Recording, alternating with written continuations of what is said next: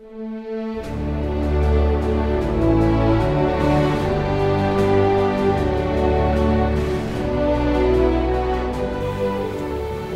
are stones on the land where my father grew up at Hanging Rock, West Virginia.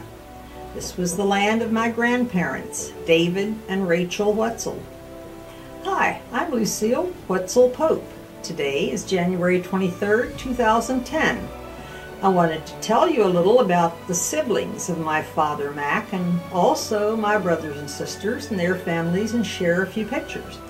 Now we're up to Mac, William McCauley, my dad.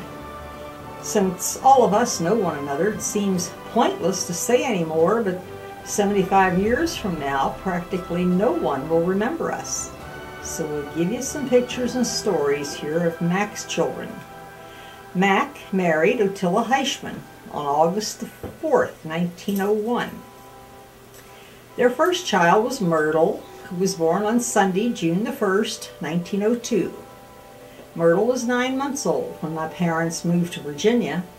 She was a hard-working woman. She worked in the fields like a man. Dora had a daughter, Eunice, to her first marriage, and we were the best of friends. She and I shared a lot of good times. We loved the weekends that we spent with Uncle Lee and Aunt Lillian. What a great period of time in our lives. Special thanks to Eunice and her son, who provided some of these pictures. Thank you.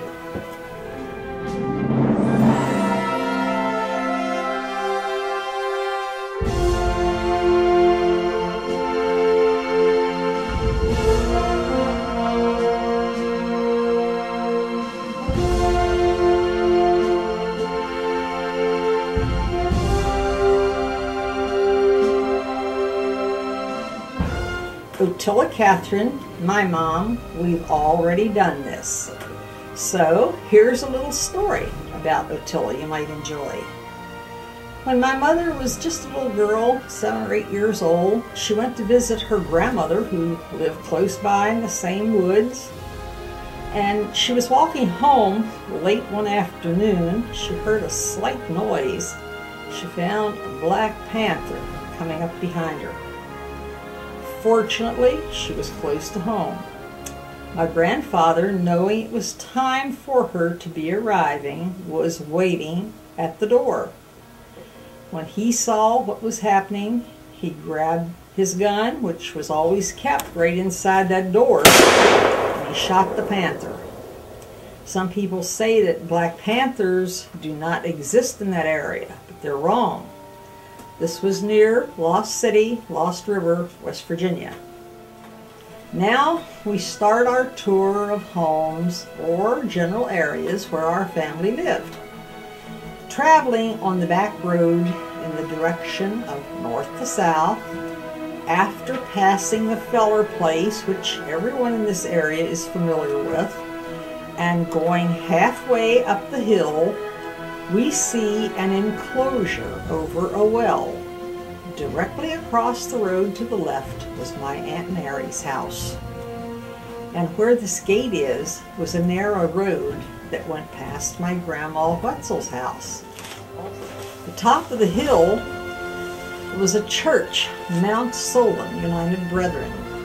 We went there on Sunday afternoons, and it was at that church one Sunday Herman, my dear nephew, with a smile 2 miles wide, told the minister that I could play the organ during the absence of the regular organist. I wanted to kill him. Well, I blundered through it. They had to sing what I could play. It was a very limited selection. Big joke, he thought. He laughed through the whole service. God rest your soul, Herman. Lee lived at home with our parents for long stretches of time before wandering off.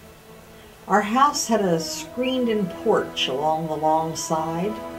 On September the 14th, 1947, Sunday evening, we sat on that porch talking.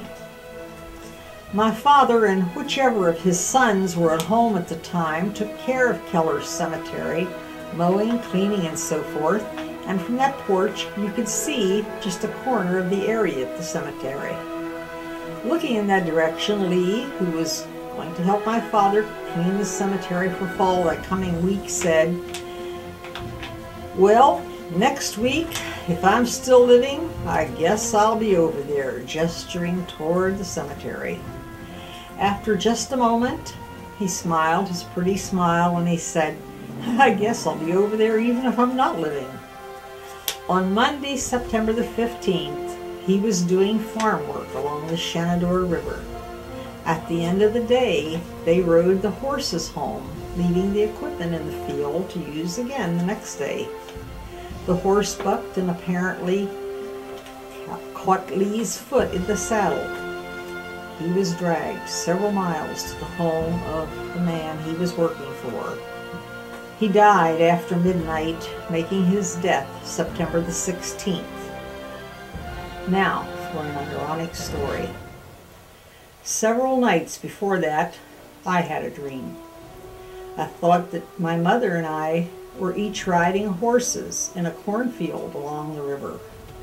We talked as we rode, and we saw that the huge field had been half finished, leaving half a field of real big corn to cut.